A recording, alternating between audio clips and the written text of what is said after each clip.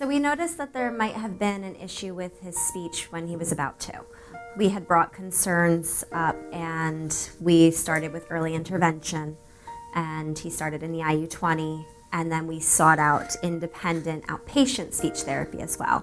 David was diagnosed with apraxia of speech. Apraxia of speech is a speech sound disorder. The message from the brain to the mouth gets mixed up. It's a motor coordination disorder. When David first came to me, he was primarily nonverbal. He was using sign language as his primary means of communication. It's a hard pill to swallow to realize your child's different, but it doesn't make it any better for them if you don't tackle it head on. And you need to seek out experts to figure out what to make their future better. The treatment plan initially was to just get him to imitate vowel sounds. Vowel sounds are what gives us the information.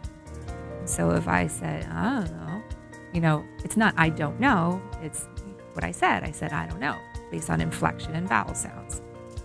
We started out at 3 times a week because the nature of the disorder is such that it's a lot of practice and a lot of repetition. It's also parent education.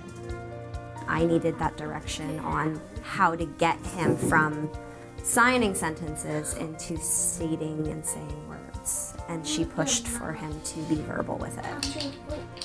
Within about a month of starting here, he actually started developing full sounds, new sounds, words. David's heading to kindergarten this year, and I think he's ready. He's really ready. So as he starts kindergarten, we're still keeping our therapy appointment. There are days and times where he doesn't want to come to therapy. Sometimes he is a kid, but it's really important to address any speech issues because you're their advocate.